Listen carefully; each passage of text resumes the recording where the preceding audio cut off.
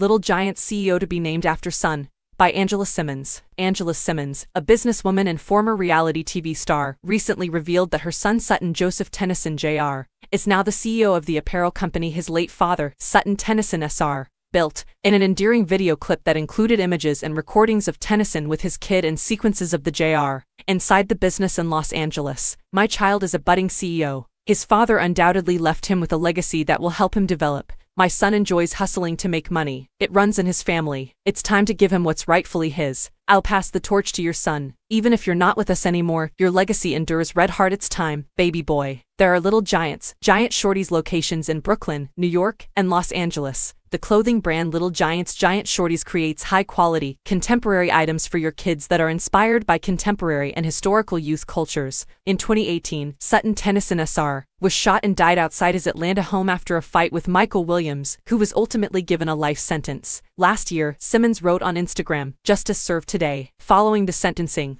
a picture of Tennyson, her, and their son together was also posted by her. "We've got you covered. We succeeded in getting him." Gotti, a recording mogul and rapper from Memphis, and Simmons just fell in love. Earlier this year, at a Memphis Grizzlies game, the couple hugged up courtside and shared pictures of themselves on social media.